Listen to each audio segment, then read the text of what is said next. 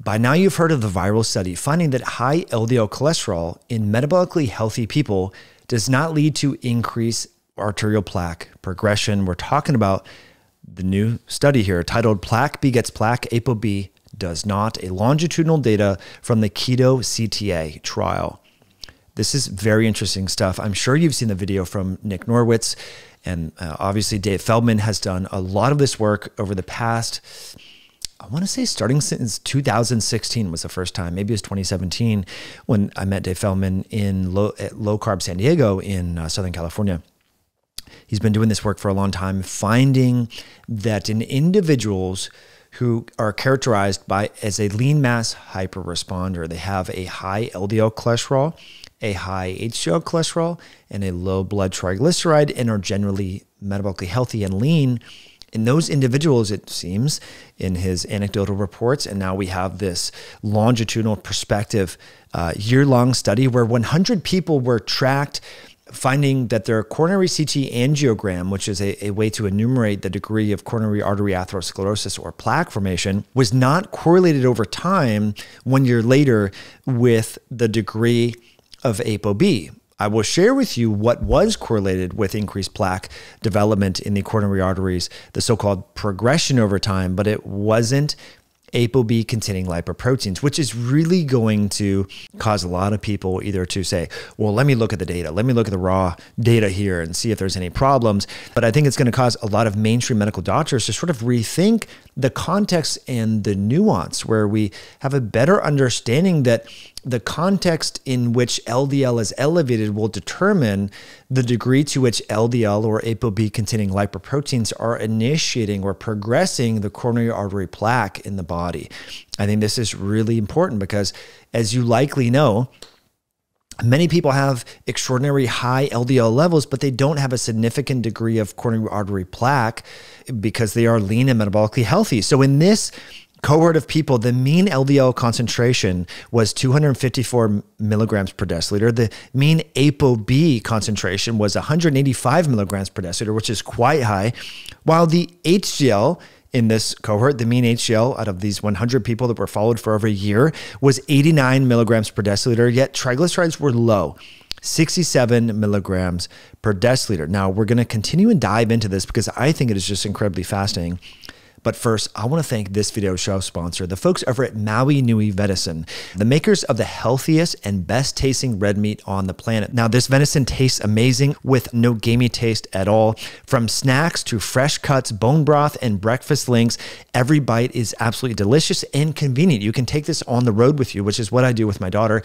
As you know, she runs track, cross country, and we're on the road a lot. And so we bring the venison sticks with us oftentimes because they have a mix that includes glandular and organs. There's heart, there's kidney, there's liver, along with the wild harvested venison. It tastes amazing. It's very nutrient dense, way better than anything you're going to get at an airport or a convenience store and beyond. But I recommend all of the Maui venison. It tastes phenomenal.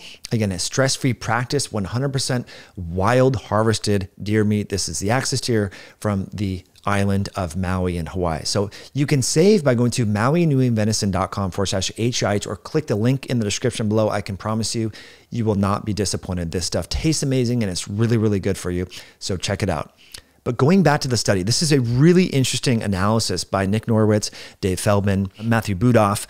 And so this is really, I think, a good understanding because we actually have a prospective study here, a 1 year prospective study with individuals with extraordinary high LDL cholesterol. As I mentioned, the ApoB and the LDL respectively are 185 milligrams per deciliter and 254 milligrams per deciliter. Most mainstream doctors would freak out and put these people on statins and PCSK9 inhibitors and so forth. But at the end of the year, looking at the statistical analysis, what actually was linked or predicted the degree of coronary artery progression was having the presence of plaque to begin with. That was it. So there was no correlation with increased plaque progression and LDL cholesterol and ApoB. In fact, 6 of the 100 people had a regression of their coronary artery CT angiogram plaque score. So it's really interesting. So we have a better understanding here that if one is lean and metabolically healthy, the LDL or the ApoB concentrations are not predicting the degree of coronary artery plaque progression over time. It's actually the the presence of existing plaque. And you might say, well, how did the plaque get there in the first place? It must have been the oxidation of LDL and ApoB containing lipoproteins, possibly. Or it could be sleep disorder breathing. It could be insulin resistance. It could have been undiagnosed hypertension, right? Or blood viscosity. There's other factors, which are the very factors that we should be looking at, we should be understanding. And so I do recommend testing your morning blood pressure. I recommend the Connect app. I put a link in the description below, no financial affiliation. That's a thing to consider. But prospectively, this study sought to understand what factors predicted plaque accumulation over the course of a year. And those factors, as I mentioned, was the existence of pre-existing plaque. So if you already have plaque, you're more likely to develop more plaque over time. And so we should be figuring out, well, who has plaque and who doesn't, and why do they have those increased coronary artery plaque? Again, even in people who have really high levels of LDL and ApoB, that was not independently associated with plaque. And so this is a follow-up study from this analysis that we talked about, I think it was December of last year, 2024. This, again, was using a cohort of 80 individuals comparing similarly matched cohort. The cohort of 80 individuals had pretty high levels of LDL and ApoB, and they fit the lean mass hyperresponder phenotype, low triglycerides, high HDL. And comparing that to a similarly matched phenotype that had low LDL, this was in the Miami Heart cohort, finding that there was not a consistent association with LDL and plaque accumulation over time. So in sum, what predicts plaque over time? Well, the baseline coronary artery calcium score was the strongest independent factor that predicted increased plaque accumulation over the course of this one-year prospective study. So now we do know that LDL and ApoB are independently linked and causally associated with the degree of heart disease and plaque accumulation. But again, it's important to understand the context because, you know, LDL is, we all have LDL, right? You can't just completely obliterate LDL because you need these lipoproteins to transport a coenzyme Q10, vitamin K, fat-soluble vitamins, nutrients, cholesterol. You need cholesterol to make various hormones and cell membranes and beyond. So we have to have LDL. But it turns out that the environment, the metabolic environment, whether or not you're insulin resistant, whether or not you have high levels of oxidative stress and beyond. And so in people who have low visceral fat, low body fat in general, and optimal metabolic health, it seems that that metabolic milieu is not predisposing LDL to cause the atherosclerotic plaque that it can be enumerated or characterized and assessed quantitatively via the coronary artery CT angiogram. So it turns out that factors associated with insulin resistance and possibly hypertension and sleep disorder breathing can make LDL more atherogenic. And so we should be focusing on that. So we should be looking at insulin resistance in the context of the LDL and asking more questions there. So in sum, if you're a lean mass hyperresponder, meaning that you have an LDL above 190 milligrams per deciliter, you have an HDL over, I think it's 80 milligrams per deciliter, and a blood triglyceride level less than 80 milligrams per deciliter, and you have a pretty low body mass index. I think the median body mass index BMI was 22.5 in this study of 100 people. And as I mentioned, 6 of these participants actually had a decrease in total plaque score over the course of a year, which is really interesting. Now, there was an age-related change. Like, as you know, one of the biggest risk factors for coronary artery disease and having a heart attack is age, right? So as you get older, you do develop more plaque, you know, just like as you get older, you increase your risk of developing cancer and other chronic diseases. So there was a change in the volume of the plaque or atheroma, but that change was pretty small. It was just 0.8%, reflecting that, you know, this disease does occur over time, but again, there wasn't an independent association and a link with the degree of coronary artery plaque changes over time and ApoB or LDL.